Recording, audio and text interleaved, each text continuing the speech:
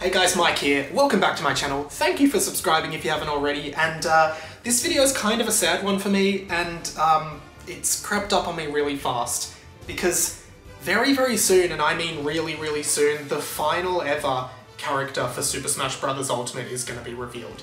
Actually in just over 24 hours from now, and this is huge, and I want to talk about it today in this video, and I'd like to give ideas of who I think it could be, as well as how I feel about the series ending, or the game ending, I should say.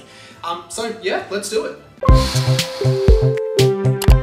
Okay, I will say that for a while a lot of people were really hopeful that this wouldn't actually be the final character in Super Smash Bros. Ultimate. They thought it might be a fake out, there might be two characters, but unfortunately I do think all signs are pointing to yes, this is the last character. After this character is revealed, Smash Ultimate will be done. We won't have another Smash Bros. Game for a very long time, and when we do, it will probably be a reboot of some sort.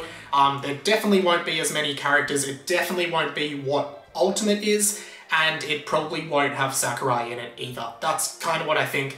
They're definitely not gonna throw like a bombshell on us like, hey, look, we've actually decided that we're gonna do a third Fighters Pass with 10 more characters. We're going for another 3 years, baby. It's just not happening. The team have been working on this game for a long time. It's totally fair and reasonable for them to want to stop, and I get that. That being said, I definitely think it's fine for us as just people and fans of Smash Bros. On Sakurai's work and what this game is, which really is a just celebration of gaming in general, right? It is completely fine for people to be upset and disappointed. One, that it is coming to an end, and two, that the character they wanted isn't going to get in if it doesn't get in.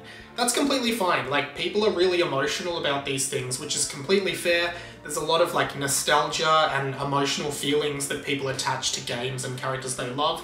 So it is really fair for people to feel like that. But again, I think if people are disappointed by the character that is revealed tomorrow, I don't think it's worth getting angry at Nintendo or Sakurai or anyone else who may have been involved in the decision making. Like, it just is what it is. We can't control the decisions they make, we just kind of have to accept it.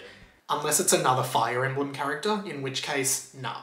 And the other reason is this game has been such an event. Like, ever since the announcement, the original announcement, however many years ago, with Inkling being revealed, every reveal since then, and up until release day, and then with the DLC as well, like, it's been a huge thing since 2018 when the game came out, December 2018, so it must have been going for like 6 months, I think. It was E3 of that year where it was revealed for the first time. So this has been a huge part of a lot of our lives, and I personally have watched so many speculation videos. I do want to do a shout out to a few channels that I've really enjoyed watching. Papagino's, who has done amazing work since Smash 4 at talking about rumours, leaks, and speculation in general. I've really enjoyed his videos. And as well as that, a bunch of others who do some great Smash Bros content, like Aaron Nitmar and Good Vibes Gaming as well. I've really enjoyed all of their chats about Smash. So yeah, this is a really, I don't know, it's a really emotional time for me. I'm really sad that it's coming to an end. I don't want Smash to end.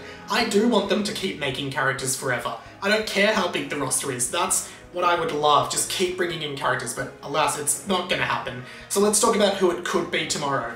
If you are up to date with all the rumours and leaks and such, there is a somewhat kind of credible leak, as credible as leaks can be, saying that it will be Sora from Kingdom Hearts, which totally throws out everything that I kind of thought could happen. I really didn't think Sora was possible. There's someone who apparently works for Disney's music department saying that Disney Music is trying to be licensed by Nintendo, which confirms Sora. Whatever the leak says, that's what's kind of been thrown out there at the moment. And I genuinely do think that before this, Sora was unlikely. Now I'm kind of thinking it will be Sora, in which case I guess I am really excited about, because I love Kingdom Hearts. It's one of my favourite series of all time. I love Sora as a character, and I think his moveset potential is enormous and could be really fun to play as him. So I'm definitely not upset or disappointed that it could be Sora. However, if you've followed me for a few years, you will know that my two front-running characters that I really wanted were both Crash Bandicoot and Waluigi. At this stage, sadly, it does look like Crash is increasingly unlikely, which is really disappointing, and I really don't think, I did think that Waluigi would be the perfect last character for the game, because he's sort of like the only I don't know, the only first-party character that I think is such like a meme in the community that he hasn't gotten in, so I just think it fits. He's the final character so well, but I really don't think that's going to happen. Unfortunately, I think I have kind of given up hope on Crash and Waluigi being in the game, which is huge for me because I was definitely a front runner for both of them. Sora, however, I can definitely get behind and I'd be really happy about. The only thing that I guess puts me off about Sora, and again, you always kind of have to be really skeptical with leaks. Like, it's always just someone on the internet that could say anything, but I do believe this leak did specify October 5th, which is the date of the last Direct, which is a really crazy thing to guess, right? What I think about Sora is, it's weird to me that in the same pass that they had Sephiroth, another kind of iconic Square Enix character from Final Fantasy, I don't know if there'd be another Square Enix character, right? I don't know if they'd have both Sephiroth and Sora in the same pass. Of course, there's no rules to this, but that's the only thing that makes me think maybe they were trying to get Sora and they ended up bargaining for Sephiroth instead because Sora was too hard with the Disney Association. That kind of pops into my head because I would have thought that, like, if there was going to be another Square Enix character, then to me it would definitely be Sora. So you've got Cloud and Sephiroth in there, and then having Sora as well. I think Sora's great because he's huge in both the Japanese and Western markets, as opposed to someone like Crash Bandicoot, who is probably more suited to a Western audience. Like, I wouldn't say Crash was ever that big in Japan because it was an American developer putting that game together and that series together.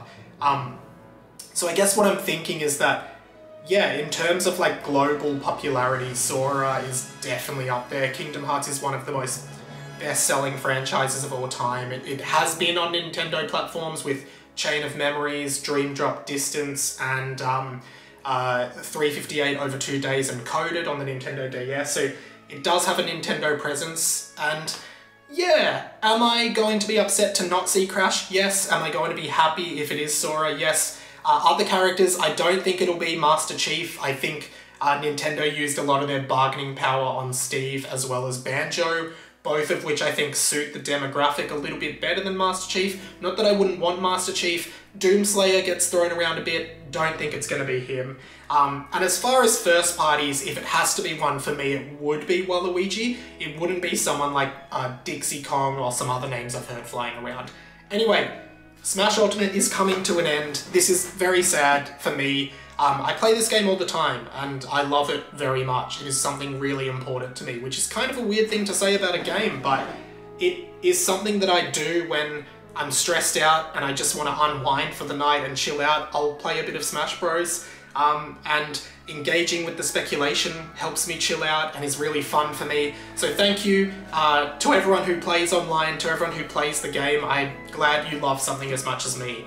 And I hope if you haven't checked out any of my videos, you'll subscribe. I'm a podcaster from Melbourne, Australia. I work in the podcasting industry, but I do a few gaming videos on the side out of my own personal interest. So I'd love for you to check out some of my stuff.